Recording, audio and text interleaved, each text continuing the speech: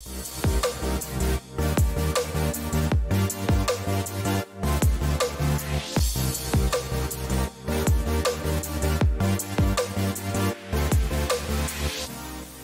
to OSIKANI TV on YouTube once again. Yes, let's talk about Coach Chris Hughton's best 11 that he could use in Ghana versus Angola.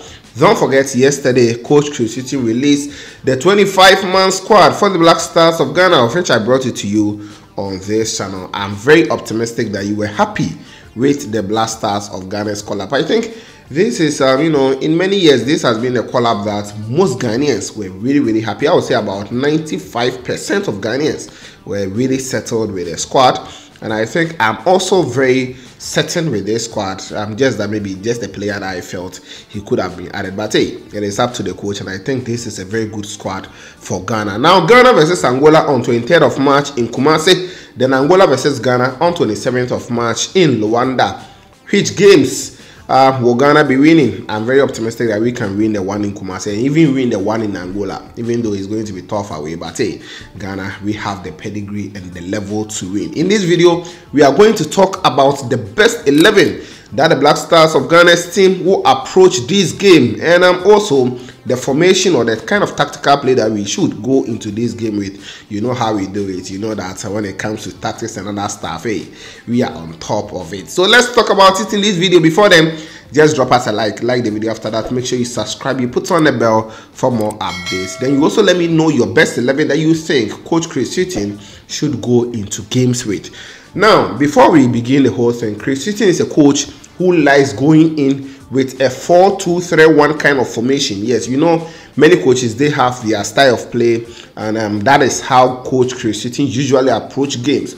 Looking at him from Brighton and Hove Albion, where he spent a lot of years qualifying them to the EPL from Championship, and that is the kind of play he usually goes in with. When he faces opponents that actually attacks more or have more of the ball, then he would like to go with a 4-4-1-1 kind of formation. So in this video, we are going to concentrate on the 4-2-3-1 formation. That is how he likes approaching. I think against Angola, that is how Ghana will also approach the game. I'll also be bringing you the one from Angolan national team, of course. So let's quickly jump into it. Now, with the goalkeeping aspect, I think for now, I will go in for Lawrence Atizigi.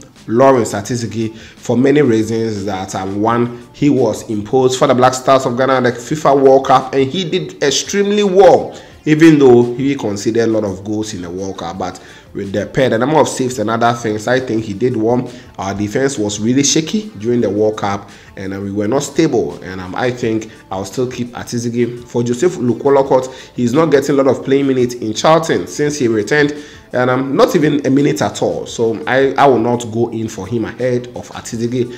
With Manav Noureddin, just similar to Wolakot, he's also not getting playing minutes at KS Eupen, which I think our goalkeeping department is really down. And Atizigi, for me, he will stand top. If you go to the Swiss Super League, yes, he's doing well for St. Gallen, yet he's conceding a lot of goals, and he is the best keeper in there. This tells you that he pulls a lot of saves in the games, and we should actually look at maybe St. Gallen's defense or something. So I'll just go in for Atizigi will be or in my post for the Black Stars of Ghana. Now let's talk about the back four. Yes, I know where the problem will be in the central defense pair, but let me just talk about the two laterals, or the right back and the left back. With the right back, I'll opt for Tariq Lamptey for many reasons. Yes, Tariq over Dennis Odoi Professor. Well, Odoi really does well in Black Stars of Ghana. We all actually recall what he did for us before we qualified against Angola for the Qatar against Nigeria for the Qatar 2022 World Cup. But I would like Tariq to continue that kind of performance he gave to Ghana against South Korea at the FIFA World Cup, and also he is doing well for the club side. Recently he picked up a knock. I think it's not really a serious injury, because Chris Hughton will definitely speak with him before bringing out the squad. So I'll go in for Tariq Lamptey to play at my right back, where he can also add a lot going forward. I will later on talk about Tariq Lamptey possibly playing as a left back.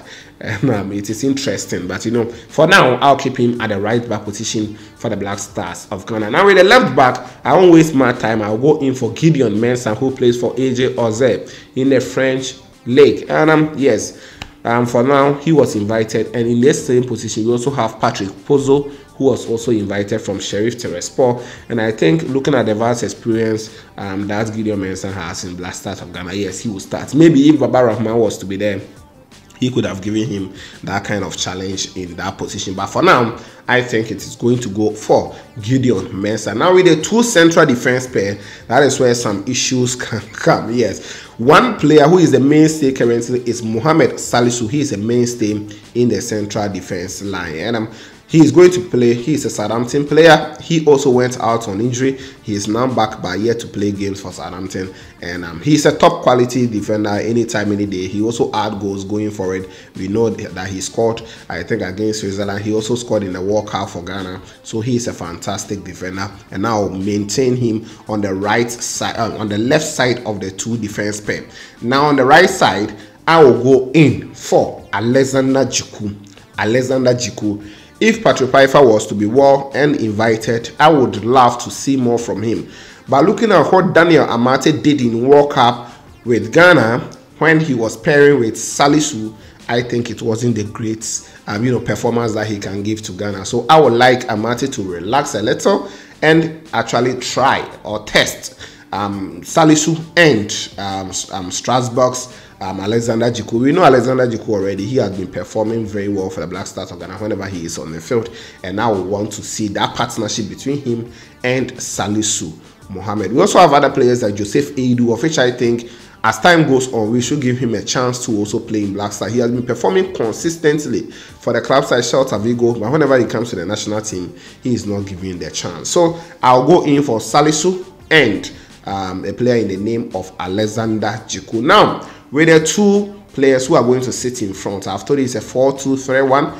The two, I think we have them already. Yes, one is going to be Salis Abdou Samed, who plays for RC Lens in the French Ligue 1.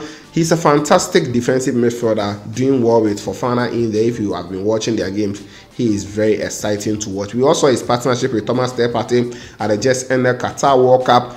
He did very, very well, even more than what Partey did, as many can agree with me. So I will still maintain him in there and partner him with Thomas Partey. Obviously, we want to see that kind of collaboration, that kind of partnership to continue so that they can build a very solid midfield for the Black Stars of Ghana. So our partner Partey alongside, I don't have to be talking about Partey. We all know his performance usually for Arsenal this particular season, but for the Black Stars of Ghana, he has not been giving us that top-notch performances consistently.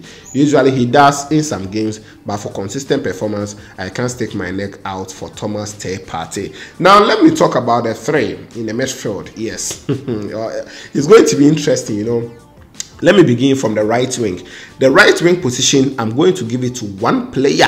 That is Joseph Painter. Joseph Painter at the right wing, I think will be very good for me because if you watch him at KRC Genk, he can operate from the left. He can also operate from the right. The reason why I'm putting him there is he will have opportunity to run more, cut in. If you watch Ghana, I think Ghana versus Morocco, right, in the last AFCON, he was the best player in that game, and the next game he was benched, and he was playing in similar position in the Black Stars of Ghana. So I'm going to go in for Joseph Painter. This season he has been doing extremely well, scoring about 11 goals, providing 9 assists. His performance for KRC Genk in the Belgium Pro League has been fantastic, and I would like to go in for the player in the name of Joseph Painter to play at the right wing position. I know we have players like Osman Bukari who can also run down the lines, do very well for the Black Stars of Ghana, but I would like to maintain him there. I don't want to play Kudus at that area, even though Kudus was added as a striker, but we'll get there. Let's talk about the left wing position. Left wing position, I think obviously I'll go in for Kamaldeen Sulemana because I want to see more from him. In the World Cup, we didn't see more from Kamaldeen Sulemana. He played against Uruguay, and when he came on, we all saw the dirty work he did. We all saw the runs. He was the fastest player in the Qatar 2022 World Cup, and this means that if we continue to give him a lot of opportunities in Black Stars, he's going to build. After leaving Stade Rennais in France to Southampton, we've seen what he's giving to the team. This tells you that if you continue to give him opportunities, Kamaldeen Sulemana will improve as a left winger. So I'll go in for Kamaldeen Sulemana to play my left wing against Angola. Now, With the right and left wing, the one I'm going to play him in the typical number 10 position, offensive midfielder, I'm going to go in for Kudus Mohammed.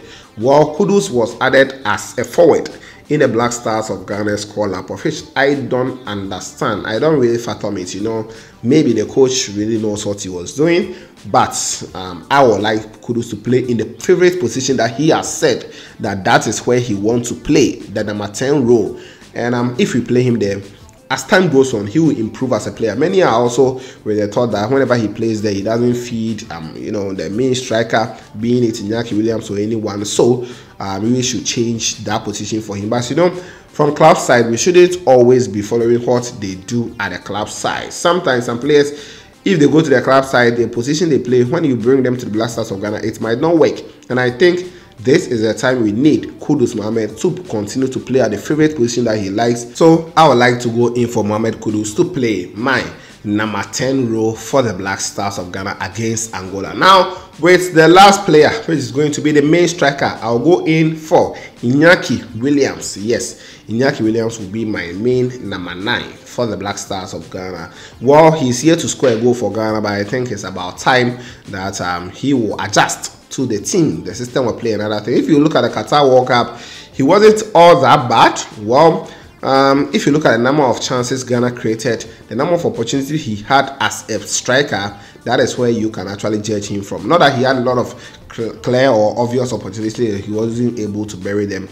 I think as time goes on, he will gel with the players and everything will be all right. Many are also thinking that we should go in for 2 strikers. But Coach Chris Hughton usually goes with a striker. That is what I know about him. Even when he was at Brighton, he was going in for one. Later on, then maybe he will add more pay or something. So let's see how things will go with the Black Stars of Ghana squad. So this is my possible 11 that Ghana should go in against Angola. Quickly, let me just run you through. The goalkeeper, I went in for Lawrence Atizigi. I think he should be the goalkeeper for Ghana. Right back, I went in for Tariq Lamptey. Yes, to be the right back for Ghana. Left back, Gideon Mensah to be there. Then the 2 center backs, I'll go in for Salisu Mohammed on the left side. Then Alexander Jiku on the right, but definitely they will pair in them. Now with the midfield 2, I'll go in for Thomas Tepate and Salis Abdul Samed. The 2 are also going to work, then continue their partnership. With the right wing, I went in for Jose Pinto. Then the left wing, I went in for Kamaldeen Sulemana. Kudus Mohammed will be behind the main striker. Then Iñaki Williams will be up front for the Black Stars of Ghana. I think this squad can just defeat Angola. Let me know your thoughts in the comment box. Many will make cases for the captain for the side, Andre Dede, Rami Morgan Ayew, Jordan Ayew, Osman Bukari, Antoine Selom Semenyo, even the new player who has been added, that's Majid Ashmiru. He's not a new player entirely though, but he's making a return. Majid Ashmiru, then some other players. I think every player, including Rasfa Yabwakon Zofa and others, are very in a good position to start for Ghana. Whenever they are giving the start, I think they are going to deliver for the Black Stars of Ghana. This is my best 11. Let me know your thoughts in the comment box. Don't forget to like the video, subscribe, put on the bell for more updates on this channel. This is OSIKANI TV, and of course, we shall meet later.